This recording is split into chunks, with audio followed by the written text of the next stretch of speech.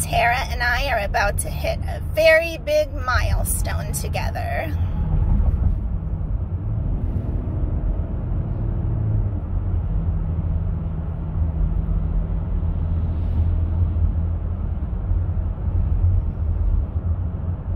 Woohoo! 75,000 miles.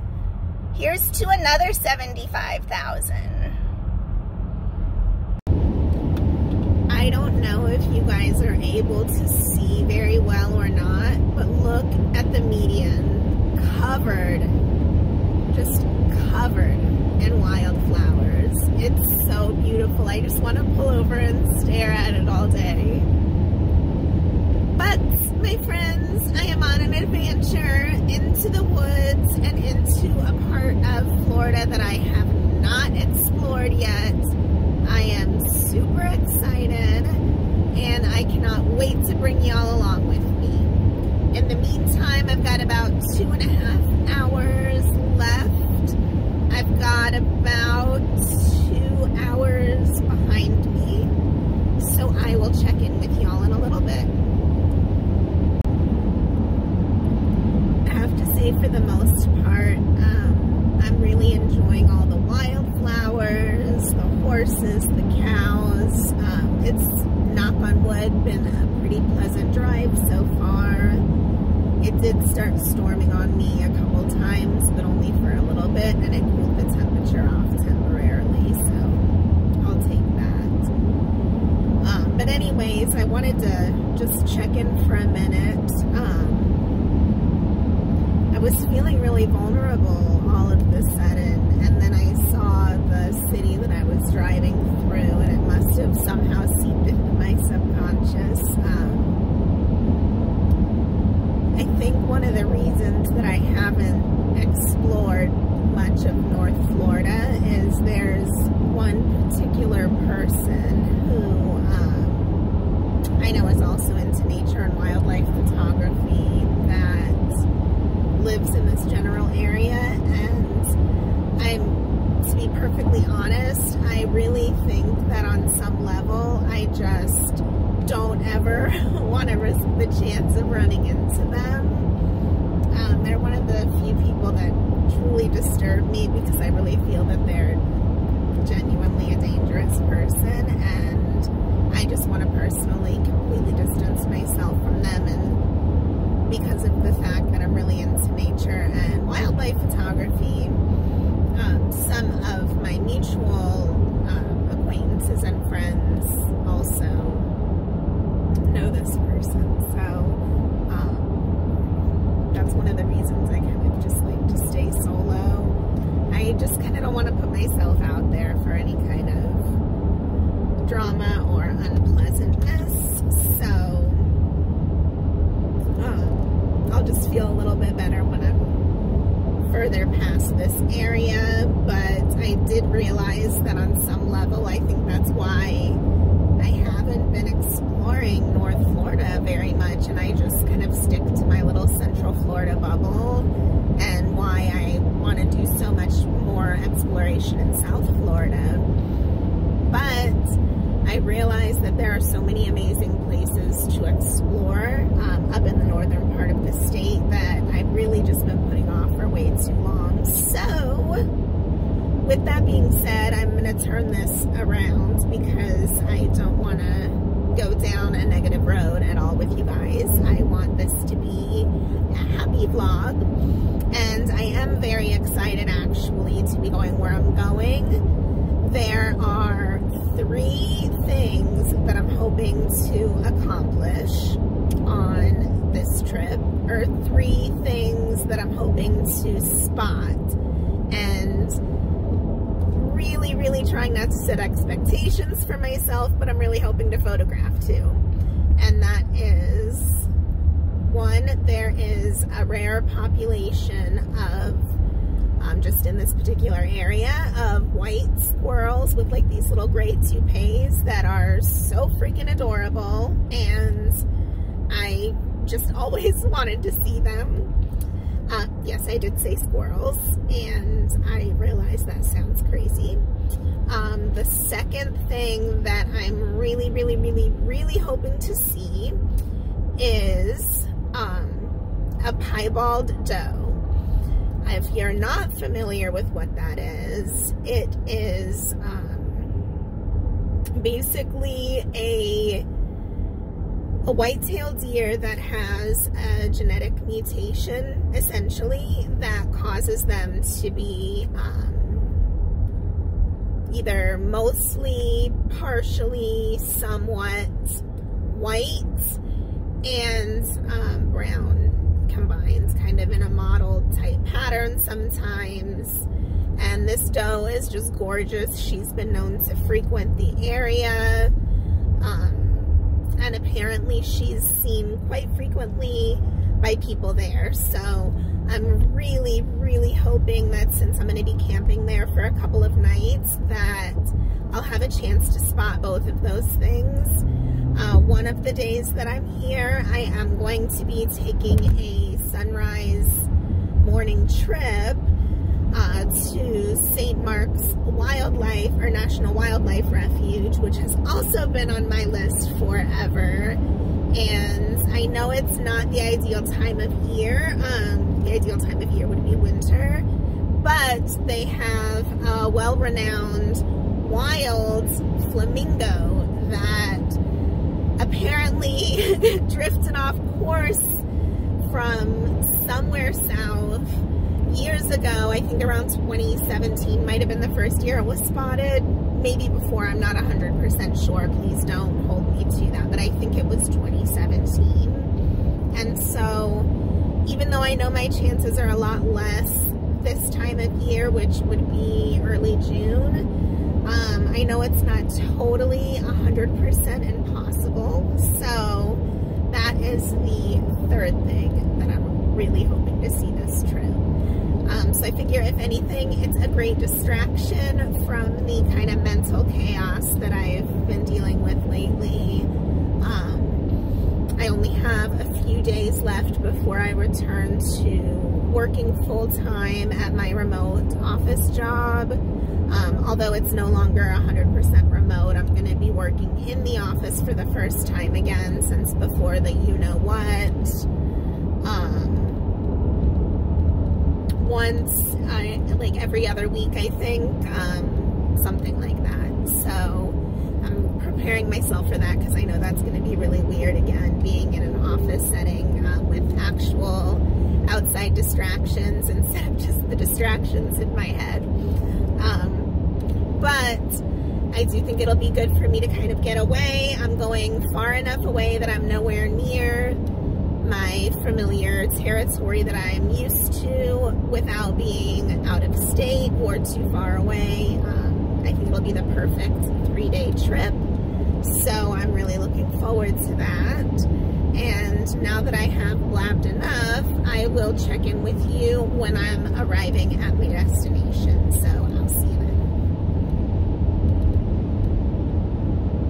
I'm also super excited to visit St. Mark's National Wildlife Refuge anyways, because I've been wanting to go there forever, and it's beautiful. And even though it has some kind of similar ecosystem terrain as I'm used to hiking in, it's also very unique and different from what I'm used to as well. And I think I'll see some different wildlife. Hopefully, I'm way past spring migration, so I missed the boat there. But I'm still hopeful that I will see some beautiful landscapes. Well, I know I'll see beautiful landscapes and still some wildlife. So if a bobcat wants to show up, like I always say, I'm not going to be upset about that either. We'll see. We'll see what wants me to make a photograph of it or a video to share with you. I'm so glad to be through the part of the state that had all the traffic, knock on wood. And it looks like, also knock on wood, the bad weather may be behind me for the rest of the day, which would be nice. We're still at almost 90 degrees Fahrenheit, so It's still quite toasty out, and I'm sure quite muggy out since it's been raining, but I have my bug spray and my camera, and I am hoping to still use it today, so I will see when we get to our camp. This is literally 2 minutes after I said it looked like the weather was behind us, by the way. Oh, Mother Nature sure has a sense of humor. Still blue skies ahead of me, but as you can see,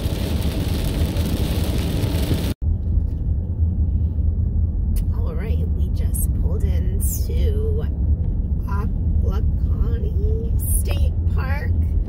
I am so horrible with pronouncing some of these. I just don't want to butcher it, but I'll put it in the caption below so that if anybody could not understand that from how I pronounced it, you'll know how to look it up. And I'll also put the link for the state park in the video description. But right now, since it's already pretty late in the day, we are just going to check in and head to camp and then kind of get our bearings and go from there. Plus, I will probably plug dinner into the Hot Logic to start heating up and then explore and kind of figure out where everything is from there. But you know I'm loving these trees so far, guys. All right, I'll check back in with you once we're at our campsite. Okay, I lied. We're doing the scenic drive first to kind of get our bearings and see how everything is. And the ranger was nice enough to give me a few tips on where I might find the deer that I'm looking for, so fingers and toes crossed. But in the meantime, enjoy the scenic drive.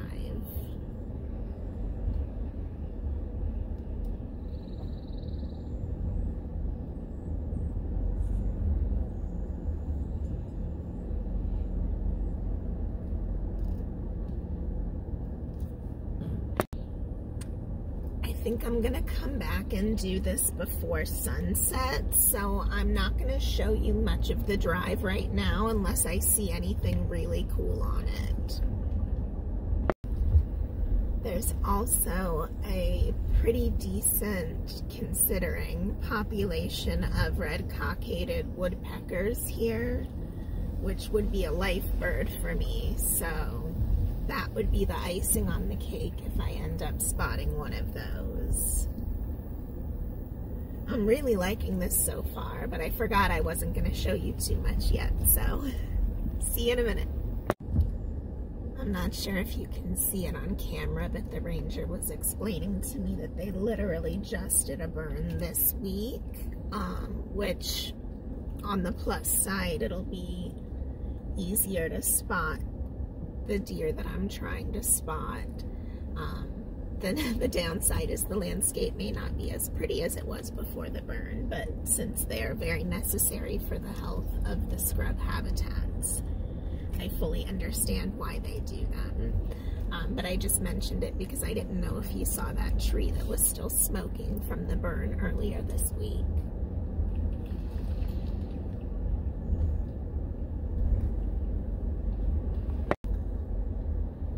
Sounds like I have a pretty good shot at seeing the squirrels just right in camp even. I was warned that they can be a little bold and sassy, so I have to really keep my food and garbage in check, which I always do anyways. I'm pretty sure that all of these trees that have the white trunk are either former or current nesting trees for the cockaded woodpeckers. And I think this must be the reflecting pond that's about halfway around the trail she mentioned.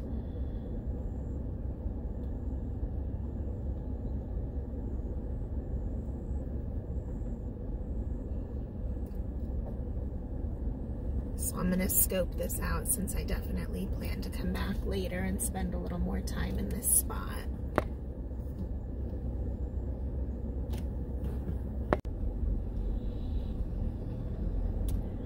You all, I'm already like 9 million times more relaxed than I have felt in a couple of weeks now.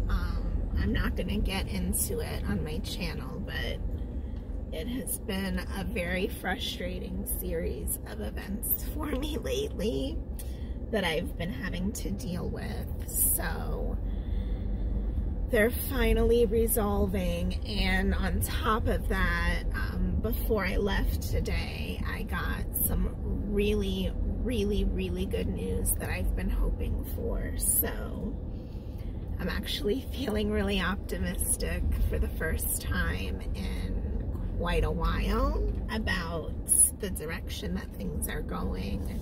So I am very happy to be here. I'm happy to be relaxing. I'm happy to be out in nature surrounded by woodpeckers and deer and looking for animals to photograph. This is definitely my happy place, surrounded by trees, and it's so beautiful in here.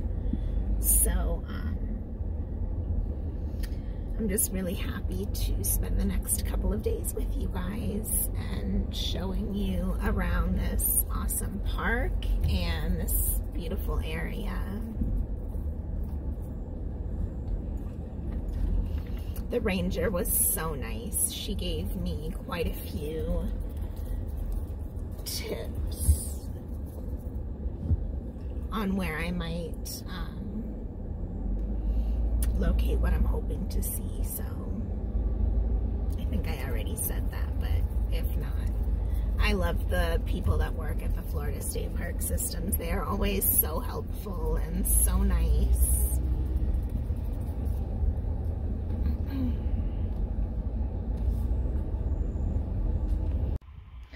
All right, so the plan for dinner is to heat up some Spanish style rice, some black beans, and my leftover roast pork in my Hot Logic Mini. So I'm getting a late start, but that should be pretty tasty here in a little bit. All right, status update. I have my concoction heating. I pulled out an icy cold Gatorade. I'm looking through my pictures, which, oh my gosh, wait till you see what I saw today. I did not find the white squirrel, and I did not find the flamingo, but I did check one thing off of my mission checklist. So with that being said, I'm going to finish getting set up here while my food heats. Watch the last little bit of the sinking sun.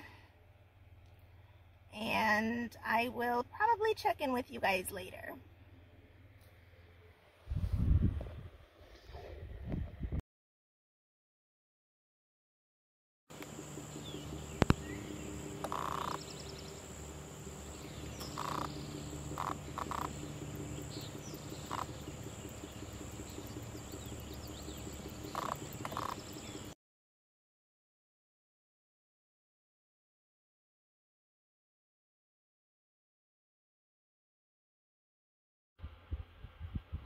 Okay, so I've got my fan going, and I'm actually quite comfortable right now. It says it's 90 in here, but because I'm in the direct fan path, I guess that's the word I'm looking for. Oh gosh, it's been a long day. I'm quite comfortable, and we've got dinner heated. I had to go with a spoon because I don't know what the heck I did with my fork at the moment. But it is my pork with my Spanish rice and black beans. It is delicious. So I am going to shut up and start eating. And see you later. Good morning, my friends. After I ate dinner last night, I watched watched a little bit of my newest favorite YouTube channel, Mr. Ballin. Why? I don't know, since it's all about the strange, dark, and mysterious, and I was sleeping alone in the woods, but I'm obsessed right now. He's such a good storyteller. So anyways, I just watched a couple of those and went straight to sleep.